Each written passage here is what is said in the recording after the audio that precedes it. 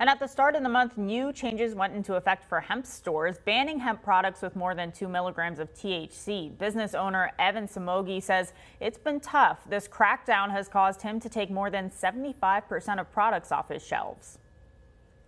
We're making it, but we're definitely way down. I'm down $40,000 for the month to date.